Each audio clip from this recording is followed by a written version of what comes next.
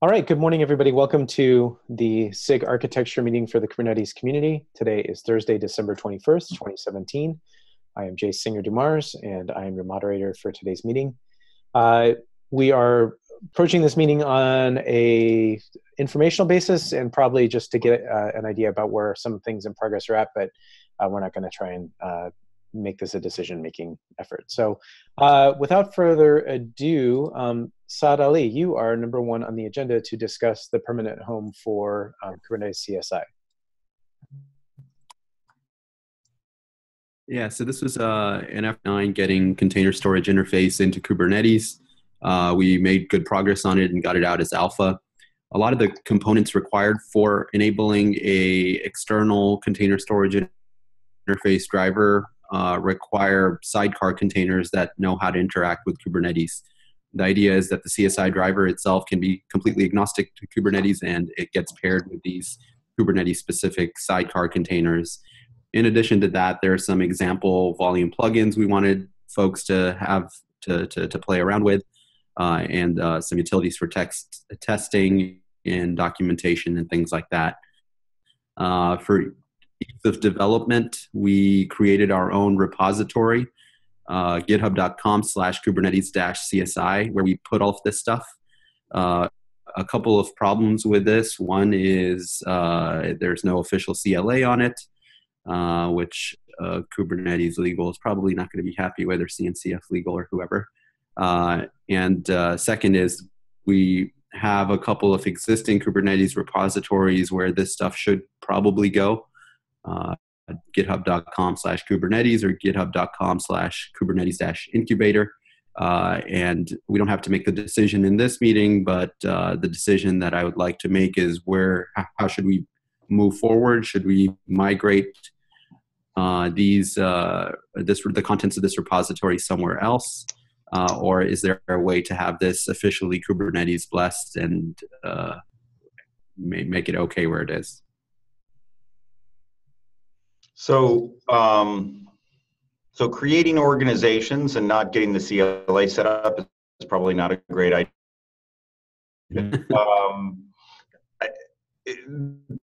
So, is at the top of the list of the steering committee. I know that it just came up in another context related to tiered.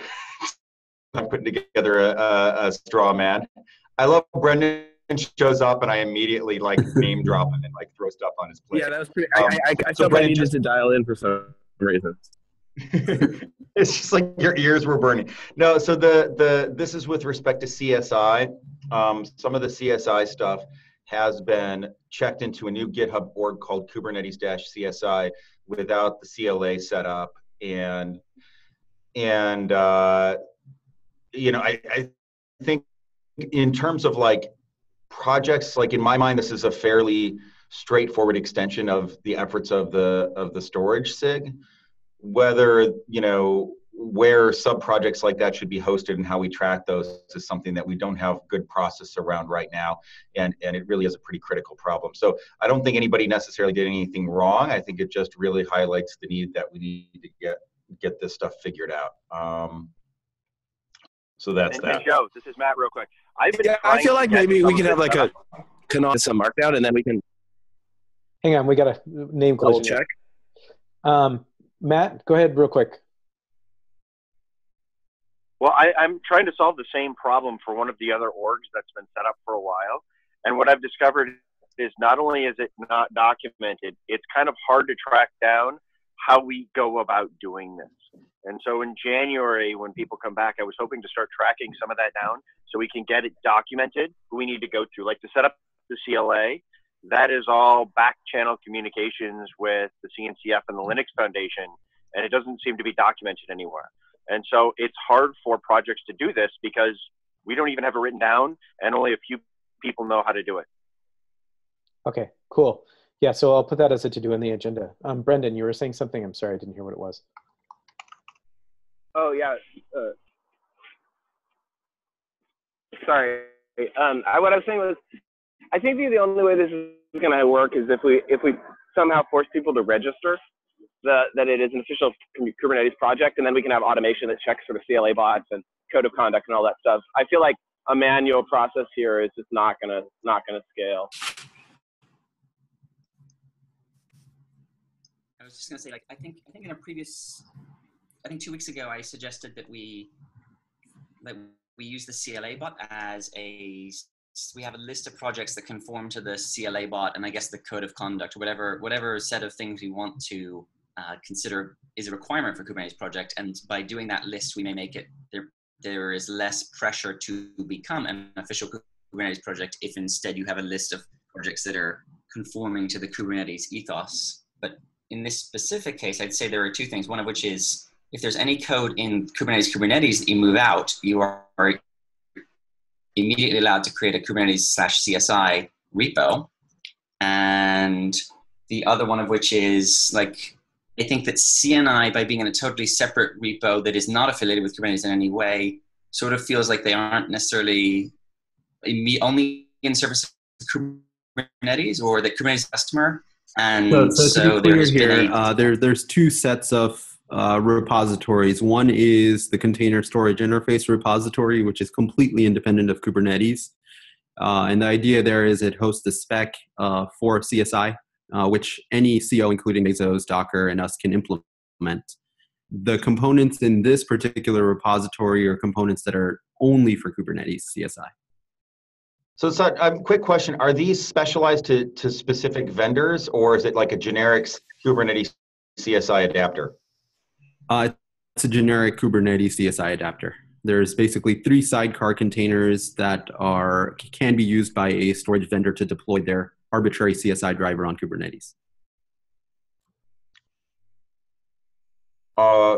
Yeah, that seems like a slam dunk, and I don't know why it needs its own org. I think, moving. Well, I think the reason for separate orgs is because GitHub org ACLing is bad, basically. Yeah, I hear you, Brendan. I think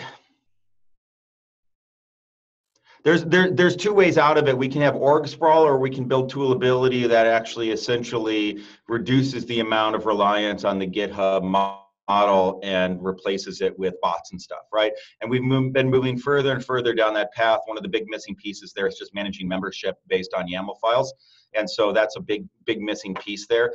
I'm not sure that doubling down on relying on the GitHub org. And I like yeah. No, and I'm channeling Brian a little bit there, but I also think there's more to it than just the org membership. I think one of the other issues is the decentralization of decision making about when you can have a new org, right? Like if we put everything in Kubernetes, everything in the Kubernetes org, then like we're centralizing decision making about when you can have a new repo, and I'm not sure that's scalable either. Well, no, okay. Well, I think we do need to have some process in terms of what code, what projects is Kubernetes as a project signing up to take on, right? And roughly that's equivalent to repos. And whether or not that needs to be a heavy process or super centralized, I think there needs to be a process there to actually take that on. So that's fair. I mean, if we believe that this is, and storage, for example, may be so core that we believe that it really is like, it's a Kubernetes level project, not a SIG level project, then that's cool. But I think we should make a distinction between effectively like SIG level stuff versus, like, I mean, as an example, SOD, I know it's been prototyping some of the snapshotting stuff, and it's in like a separate repo. And it feels like that doesn't have to, like, until that's going to become part of core, that's a SIG level decision as opposed to a Kubernetes level decision. And I feel like we should distinguish between those. I hear what you're saying. Code is code is code. We shouldn't stand in the way of folks writing code. There's other implications there of having something be like an official repo, and like there's both legal and community implications of that I think we have to think through. But Joe, just to bring up a quick example, though, I'm sorry to jump in here. If we're going to prototype something and we can't create a repo for it, we don't have an easy process for that, that means we now need an easy process to sign over that code when it somehow gets donated, because we've got the legal issue of bringing it in. And so the question is, I don't think anybody's arguing with the fact that we need an easy process there. I think there's a question of like, is it a total rubber stamp, or is there some level of eyes on it? I think everything that comes in, and this is practical, that I just ran into, is like with the virtual kubelet, I can't have code come in that's not CLA'd effectively. And so like right now it's under the Microsoft CLA because I have to have some CLA. And so then I'm going to have to basically like re-CLA it. And it also is off-putting, right? If someone's coming and thinking they're contributing in general to Kubernetes, but it's the Microsoft CLA. Like I think that there are barriers that having to start totally out in the wilderness put up that are perhaps. So, okay. So two things to unpack. So number one is the CLA requirement is not a CNCF requirement. That's a Kubernetes thing. The CNCF is okay with DCO repositories. I think that's something close to loop past. Personally, like starting an open source project with a CLA outside of the CNCF is a difficult thing to actually get right, and it's going to definitely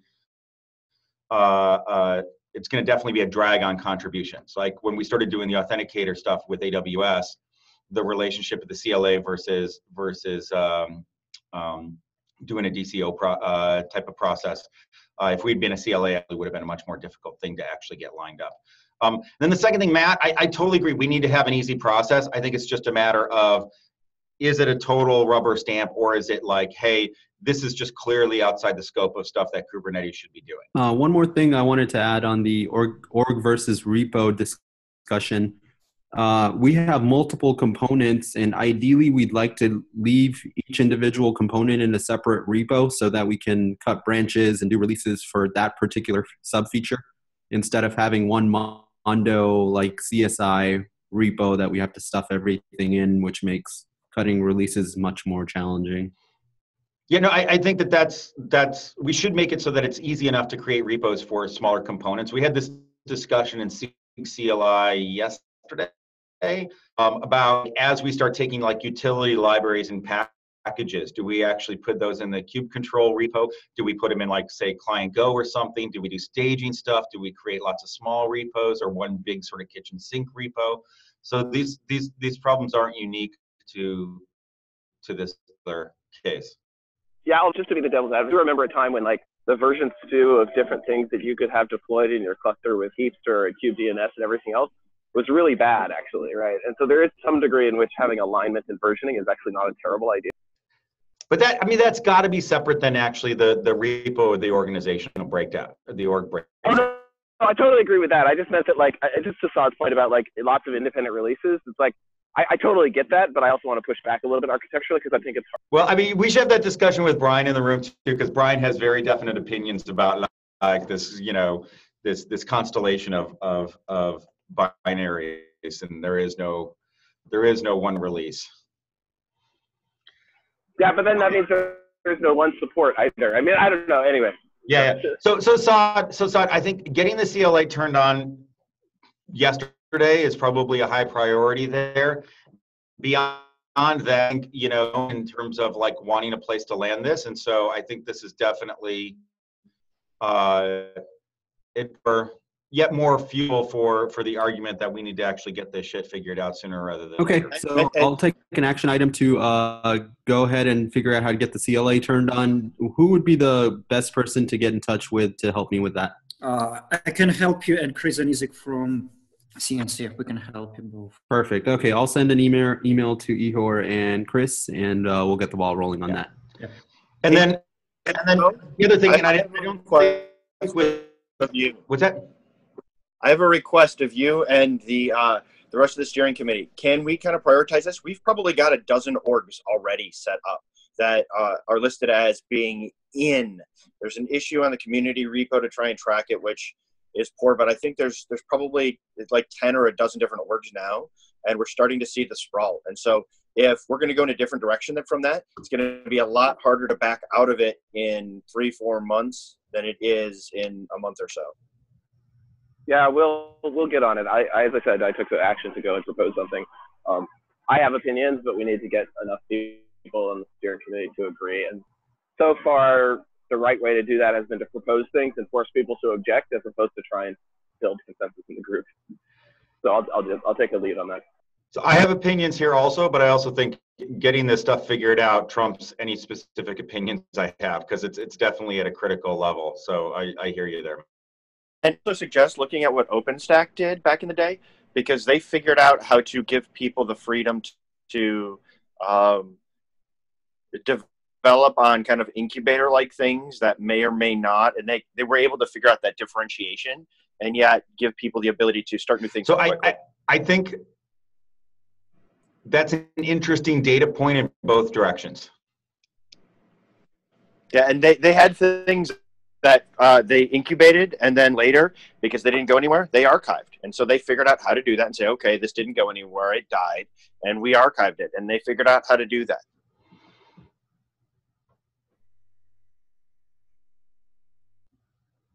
Yeah, I'm a big proponent of making incubator easier, but having heard that and having lived through the OpenStack experience where there's a project for everything, I am not.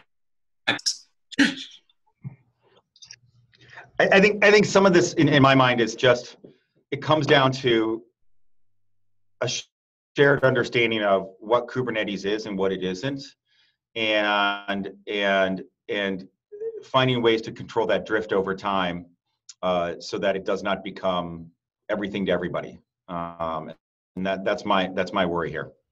Yeah, and we should be careful the difference between a high control and low accountability versus a high accountability, low control. Maybe set guidelines and then hold people accountable, but that high control will create a bottleneck. And just think about the implications of that. No, I totally hear you. Well, I guess I would really agree with Joe here, and I feel like we built this project so that this stuff shouldn't matter, right? Like there should be at this point literally nothing that being in the Kubernetes org is good for, except for like PR, and PR is probably a bad reason to be in an org. And so like I really would like to push back, and I don't mind I don't mind bottlenecking it at some level. I don't want to bottleneck people's development, right? Like I really want people to be able to move forward, but I don't want people to want to join the org just so they get some stamp of approval. But that being said, Brendan, I mean, you look at the CSI adapter stuff that Tom's talking about. Yeah, that's a different. Yeah, absolutely. Yeah. No, and I think there are things where we should definitely do that. But and this is why I've always pushed for a differentiation between effectively like internal SIG sponsored projects versus external, I built this thingy project, right? Like if it's coming up organically from inside a SIG, well then clearly it's like, it's closer to the core anyway, just because the SIG is doing it, rather than like some external country. I don't think the light is bright, but we got to get this shit figured out. I'd like to bring up one use case we haven't talked about. There are a number of companies who want to contribute things, and they can just freely contribute to Kubernetes. But if it's not part of the Kubernetes org, now they have to jump through all kinds of legal hoops, which stop them. That is currently a case today for a number of companies. That's okay. Is that true? Everything's under CNCF CLA? I mean, I would feel like the CNCF. So actually, but if it's not part of Kubernetes, like it's just one of those things where the Kubernetes org doesn't matter, then we say, well, it doesn't matter. You don't want to be in, just go do it somewhere else. They're not allowed to go do it somewhere else. Yeah, we had this issue with the CSI spec. The CSI spec was a collaboration between folks from Kubernetes, Mesos, Docker, and Cloud Foundry. We went out, created a GitHub repo, and just started collaborating there. We technically are not under the CNCF CLA because the project has not yet been become part of the CNCF. So we're kind of floating around without a CLA right now, and we're figuring that out internally within that group. But that kind of issue where you have projects that are being incubated, not yet part of CNCF, not part of Kubernetes, they need some sort of legal protection. If there's a process for that, that would be awesome. So maybe that's an action item, is to get the CNCF to be willing to apply its CLA to anything, right? I don't see a problem with that. Yeah, I mean, there's discussions actively ongoing with the CNCF to essentially I hesitate to call it incubator because there's this assumption that things can graduate, but essentially some sort of sandbox where people can create and have, you know, projects that are legally owned by the CNC, yet there is no sort of marketing stink on it. So it's just a way for them to get those legal protections without necessarily getting the lift. So at CNC, that's actually like the sandbox for the projects. But again, there is some barrier how your project can be added to CNCF as an official project, even to. So if you're looking for some abilities, how this project can be, like, it shouldn't be an official CNCF project, right? But should be protected by CNCF. Do I understand correctly, dude? So here's a question though too, and I don't want to have the answer now, but one of the things that can give you some of these protections is a DCO, which the CNCF solves. And is our problem that if it wants to come into Kubernetes, then you have to do the translation from a DCO to a CLA?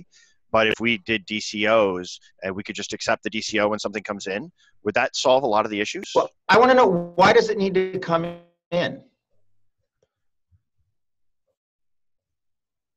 Well, because again, to my original concern, there's some companies that project level. Yeah, well, some of it, there are some companies where they can't go do the work unless it's part of Kubernetes. They are not allowed to go contribute, right? So we will stop certain contributions where they have to keep it internal because they're not allowed, or they have to go through lots and lots of legal loopholes to jump through to go do this, or they have to kind of avoid their lawyers and hope they don't get caught. To be honest, I mean, that's done legalistically at the org level. I mean, just trying to understand. Is it the org level? I mean, like at the GitHub org level? It's whatever is considered part of the project itself. And so if they've got to go create my new spiffy thing org to get a bunch of people collaborating around it because it's not part of, and they can't use Kubernetes in the name because we own the right and we say, no, you can't do that. Then it's like, oh, I can't contribute to that because it's not part of Kubernetes. And now I've got to go get permission to contribute to something new or to work on it and release something new. And that's a lot of legal loopholes. And that has been a complaint that has come up more than once on this issue, and why people want to be able to just have a playground in Kubernetes to go work on these things, because they can contribute carte blanche to Kubernetes, but if it's not part of Kubernetes organizationally, then they can't, and that's a huge barrier. And this is one of the big blocking points that makes people want to contribute more to Kubernetes and make it an official part than to do it elsewhere. This is one of the big things. I mean, I totally see where you're coming from, but I also feel like we shouldn't refactor ourselves entirely to match up with enterprise orgs that haven't quite gotten onto open source, right? And I speak, I mean, I say that from a company that's still. I think it's a trade-off. Right? Like, I mean, we got to weigh these things against each other. I just agree with Brendan. Exactly. Like, I'm not saying like we should slam the door, but I think that we should understand, like, if we get to a place where we say it's all under one CLA, is that good enough? And can you then take that back to a company and say, like, hey, the contribution agreement's the same. Can we get a sign off at the contribution agreement level as opposed to the the org, the GitHub org level. So here's the question though, is if they were going to go put it somewhere so it could be worked on outside of Kubernetes, if they're not allowed to go do that, where would they go do it to get people to collaborate with them? That ends up being the blocker. They can't go do it. I was wondering, like, if you created an org that was covered by the CNCF CLA but was not part of Kubernetes, would that be sufficient for the enterprise company to accept that you go contribute there? That's what I would ask, right? That's what I would try and push for. And it's also not our job to create a safe space for the world, under the Kubernetes umbrella. Like, yeah, that's also true. Like, yeah. I mean, at some point there are things that Kubernetes is not, and using the fact that we can put a Kubernetes name on it as a backdoor to get around backwards corporate policies seems backwards to me. Now, so I'm just actually channeling other people's issues, not my own, just to highlight the thing that causes a lot of heartburn here and the reason we do things the way we do. This is actually not so much an issue that I have. I'm just channeling others. So that way, when you talk to it, realize there's some other big players here who have this issue, and this is why. We should absolutely keep it in mind. I think as we've said, and maybe we'll just in the discussion there, like there's trade-offs, and we need to find someplace in the middle that we think optimizes for both. I feel like there's an action item here, which is we should make it very, easy for any project anywhere in the world to use the Kubernetes. They're not affiliated in any way with the Kubernetes. I mean, it's CNCF. Sorry. Well, CLA, that's yeah. CNCF, CLA, and it can be more complicated. And then maybe some of the backwards corps will then say, oh, well, CNCF, CLA is what we care about. And maybe it will definitely make it easier side to move to. It will definitely make it easier. So it feels like we can then have a list of all those projects, which might take away some of the pressure on those being part of the Kubernetes org. It feels like it's a no-lose.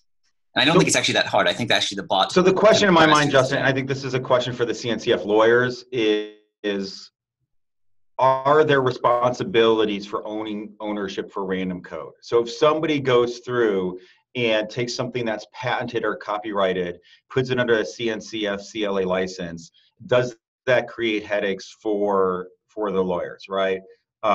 It's not as simple as being like, let's put a stamp on it. I think there might be other implications. And so there might be some level of somebody has to look at it and say, yeah, that's not insane. Yeah, I mean, absolutely agree with checking with the lawyers. But I mean, obviously, it would be weird if I could say something with CNCF CLA and that would create a problem for the CNCF, right? Or just some random person, right? Would it be possible? How hard is it to switch from a DCO to the CNCF CLA? Very hard. Is that something? Depending on how many contributors there are to the project. And the reason I ask is because the CNCF allows for a DCO. It's Kubernetes that requires the CLA. It's even Google projects that require CLA. So for gRPC, we also have. Okay. So Google projects require CLA. That's why we switched. And Google they don't have to. I mean, like as the steering committee for Kubernetes could say we're okay with DCO sub-projects. Yeah. I mean, that was like the initial decision when Kubernetes as a CNCF project was formed. Yeah. Okay. Is there a way to information for updating? We can take this offline probably because we're rambling on now, but to make the bot more automated so we can do some of this more automation that Brendan talked about with auditing and maybe some of these additional projects. But I can ping you offline about that. Yeah, I'm going to go ahead and step in here, and we need to move on because just the final note from me. So if you have any questions regarding CNCF and legal stuff regarding everything that we've been discussing during the last half an hour, please create a mailing thread, CC me and Chris, and we'll forward it to the right direction. Even if you have some legal question, forward it to Linux Foundation lawyers. That's all. Thank you. I added you as a to-do item to look into whether the CNCF CLA could be applied to a broader suite of things without necessarily having to be under the auspices of CNCF. So let us know maybe in a week or two how that conversation goes. Thank you. Joe Vita, you have some updates on the KEP stuff and the status area there. Can you let us know what's going on there? Yeah, so two things there. So I moved the KEP template and instructions into a top-level folder in the community repo. I put a warning on there saying that process is still alpha, just so that people don't jump the gun too much. But that's an effort to make the stuff more discoverable. The next step there in my mind is to start getting something that can actually act on and use that metadata to do interesting things, because the value of KEP is going to be some standard metadata for being able to actually understand where things are. And so that led down, based on the last SIG architecture meeting, a rabbit hole of like, well, do we need a site, or do we have like a more, community site that brings in a bunch of other stuff? So I started a thread with SIG architecture, ContribX, and SIG docs saying like, hey, what should we do for a site that's community oriented, that can include the KEPs, but also maybe other contributor guides, so that we move from a sort of pile of markdown files spread across like a gazillion repos to something that's more accessible and really targeted towards users. Along with that, I think that my ideal for what this thing would be like, and this is something that I've been talking to some of the members of ContribX, individually about is I'd love to get to the point where it's like the contributor homepage, where it's like I go to a place and it's like, here's where the next like release is, here's where we are with respect to merging, here's like we're working on this branch on docs, that type of stuff that is like, hey, I'm a contributor, where do I start my day in terms of looking at stuff that brings together all that stuff, including KEPs. That's what I'd love to see that turn into. So I naively started a mailing thread saying, hey, what do I got to do to get a site up? And it snowballed a little bit. We had a meeting yesterday, and the recording was sent out to the SIG Architecture mailing list. The upshot there is that there is a certain amount of like, hey, let's put this all in the main Kubernetes.io site. My pushback on that was we really need to have a place that is more of that dashboard versus an information architecture document site, and some more innovative things like provide ways to slice and dice and sort and arrange steps and stuff like that to use that metadata. Actually pull together code, documents from a bunch of different repos, integrate those, and then publish those as one thing to Kubernetes.io. That process doesn't exist yet. And so where we ended up is provisionally, Paris said, hey, this sounds reasonable, but hasn't actually talked to everybody in Contribex. But provisionally, Contribex would be owner for the contributor-facing site. And that site would, we would decide the tool chain to use for that, knowing that, there's a trade-off between doing the same things that the docs folks are versus stuff that may be more familiar to the development audience. So that's kind of where we're at right now. But we'll probably end up creating like a community.kubernetes.io or a contributors.kubernetes.io or like other names suggested. We can bike shed on that, but creating a site that really becomes that portal, that homepage for contributors. So that's kind of where we're at there. But my goal here is to get to a point where we can publish KEPs in a way that makes them really discoverable, readable, and cross-referenced. Comments, thoughts? Am I crazy? I love the idea of a contributor landing page and then, tie in all the great contributor tools like Kate.reviews and stuff into that. That would be. We have so many dashboards, and like there's no canonical list of where do I go for this dashboard. And I'm always discovering them because it's like, wow, I didn't even know we had that thing. Yeah, I 100% agree. Thank you so much, by the way, for organizing that, because that's super cool. Well, it's not done yet, so I got the ball rolling. So we'll see. We'll see where we go. Names for that thing. I mean, what do you think? Community. I mean, like community is bigger than just the folks that are contributors. Contributors actually, has this connotation of like shit that nobody wants to own. What is the right term for this sort of project-facing portal versus, user-facing portal? Yes? No? I'm trying to keep my mouth shut. What do you think, Yor? Yeah, I'd like to see that as a user. Looping back to our yesterday conversation about actually the same idea that we had for CNCF contributors. So I'd like to see that the user-facing portal for first of Kubernetes, for potential contributors, and for existing contributors. No, like some high level and deep data. So. Okay. Yeah, I think some of it is the name that we pick here will help frame it for people, and so I'm not really quite sure what the right name is for it. So I don't know, Jace, you said you were trying to keep your mouth shut. Don't, man. What do you think? Oh, I still think as much as it's kind of an overloaded term, contrib is like sort of the way to go. Just because people understand it, they understand the spirit of what it's trying to get at. It may not be exactly the right taxonomy, but I think it's close. Yeah, definitely don't have or something because that's not what we're about. All right. Nobody else seems to care, but that's okay. I'm actually starting to be curious of what do others do for this? So I was looking around on that. Yeah. So like, I think I looked at like, if I look at like, cause like the KEP process is somewhat inspired by the Python PEP process.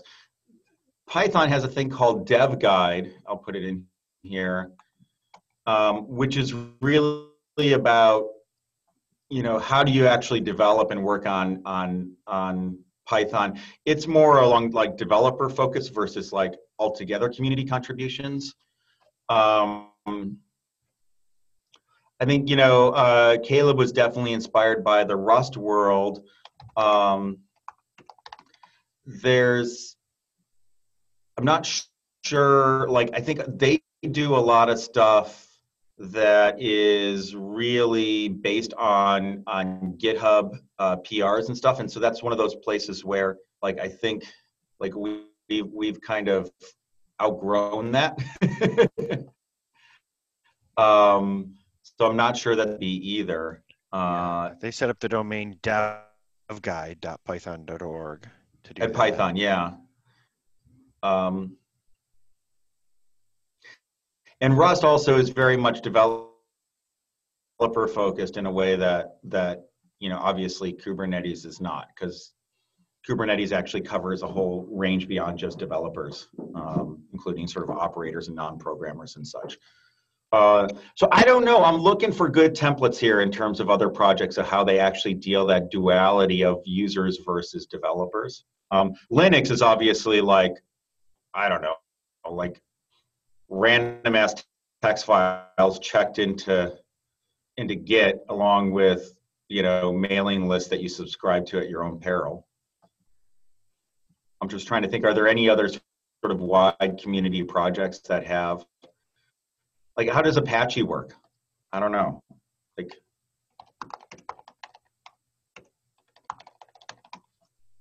look at that. I haven't looked yet.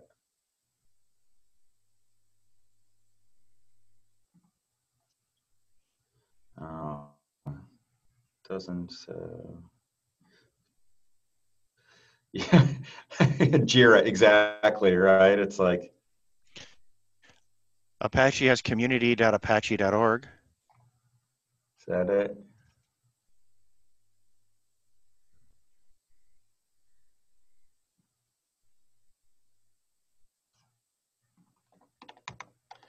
It might be worth just calling it community or contribute.k8s.io and build it with people contributing to Kubernetes itself in mind. Yeah, just real. I mean, like at some point the name becomes a token after people really wrap their heads around it. Just pick one and go, something like that. So this is interesting. So Apache has this page across the entire Apache, which is apache.org/dev, which is Apache's developers and contributors overview. This covers a lot of the sort of process, sort of like legalese type of stuff that's going on there. But it seems like a lot of these things start with sort of a dev focus, and then like the contributor sort of like stuff is a little bit of an afterthought. All right, Saad, see you later. Thanks, man. Yeah, but it definitely the community. It's called community.apache.org is definitely, I think, probably maybe the closest thing. So. Yeah, there is also a guide from OpenStack. I also put a link into chat. It's doc.openstack.org contributors, and I'm not sure that it's the best way for us. So I don't want to include the contributor documentation contribute information into Kubernetes documentation because it's way different. Well, I think the quality bar and the requirements there are going to be very different. Like we really like the developer facing or the contributor facing portal is going to be what I said developer facing. The contributor facing portal has got to be you know, up to date and sort of relevant is going to be more important than being pretty or grammar or. And I would argue that one of the things that the documentation folks have been targeting at, which is to break things down by different personas or different roles to look at who's doing what, to make it very clear, I'm in this role and here's the documentation for me. And if you're consuming Kubernetes, it's a radically different role from somebody who's developing it and the content you need. And so making that distinction very clear, no matter how we do it, would be important. Yeah, and I think, this is something that that Jennifer demoed during that meeting, which is a sort of like the way that they're thinking about guiding people to the correct set of documentation based on their persona, where it's like, I am a X looking to do Y, right, type of thing, and that actually brings them to the right place. I think that's good for sort of inducting people into this world, for new contributors and leading them down the right path so that it becomes a sort of a soft entrance. I think there's a different, like, hey, I'm in the thick of it. I need to bookmark something. What is the thing that I just like reflexively type when I want to know what the hell's going on with Kubernetes from a developer point of view? And I think that there's real world concerns here that are going to be solved by having something like this. For example, all the churn around what documents are required for, or what's required to do the release, so the document deadline is in 10 days, the code freeze is in 7 days, or, some kind of interactive things like that would be tremendously valuable to the community. I mean, that sort of contributor level single pane dashboard would be amazing. Well, and we do this stuff with like announcements at the community meeting, right? But like those are sort of like point in time, and then they show up in the notes, and maybe they show up in an email. Getting that stuff to the so inverting that a little bit, I think. So that's the goal there. So that's what I'm going to try and get, work with, or at least kick that off and get some of that moving in the right place. Yeah, there. I definitely want to continue being. What y'all think as it goes forward. I definitely want to continue being a part of that. I couldn't make the meeting yesterday because I was not available, but in the future, please include me on that because I definitely have a passion around that. All right, awesome. Yeah, and sorry, it was kind of like, I'm just like, hey, I just quick email, let me get a website up. And then it like kind of snowballed into like, let's have a meeting. I'm like, all right, here we go. So is there a website up, Joe? Sorry. No, so the idea is that what we what we accomplish is that like we can do a website. We have decided that it's not insane to have that website not be part of Kubernetes.io, and that provisionally ContribX is going to be the one sort of owning that thing long term because everything owner. And my gut is that we want to turn Kubernetes/contributor, that GitHub repo, into the thing that compiles into that website, and so we just build on that. I'm definitely in favor of starting and put all right. At least we something that we can actually sort of. We don't have a shortage of people that want to contribute and do things like that. So build it, and they will open it, and they will come. And I think it's hilarious because you look at these open source projects that are more sort of front end oriented, and they have these like websites, like that's what those folks do, right? and meanwhile, like, Kubernetes has sort of, mediocre internal infrastructure because like we all know how hard it is to run. You can have a command line driven website. Exactly. Joe, do you know if Jennifer, so yesterday Jennifer showed up the demo of the portal. Do you know if that link, that URL is publicly available, or that was like her self-deployment? I think that was her. She said that she had a branch/PR that was not good. She was just playing with sort of prototyping some of this stuff. I mean, feel free to reach out to her and actually see what's going there. But I'm not sure where that work in progress is and how much of that is on a branch, how much of it is her personal stuff versus Get it. Because the demo was amazing, and it would be great if we had an ability to show it today at this meeting. But anyway, later. And I mean, and if we can actually get this sort of, community portal stuff up and running and establish that as a pattern, then that's the type of thing where it would be great to have an index page at the CNCF saying like, hey, if you want to get involved in any of these projects, here's their community portal. Here's the way to actually get involved. That's exactly what we are going to do. And I can expect that Kubernetes project can be a guinea pig for entire project, for entire initiative for CNCF projects. So let's start with Kubernetes and do it successfully. Awesome.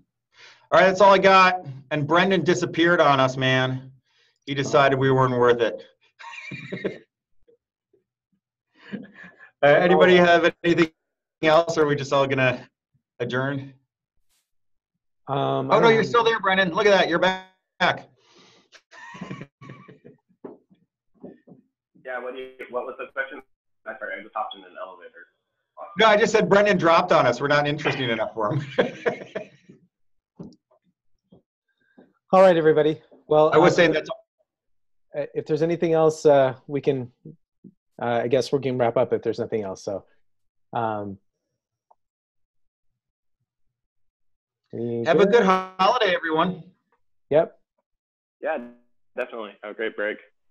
All right, everybody. Take care. Thanks so much. Bye.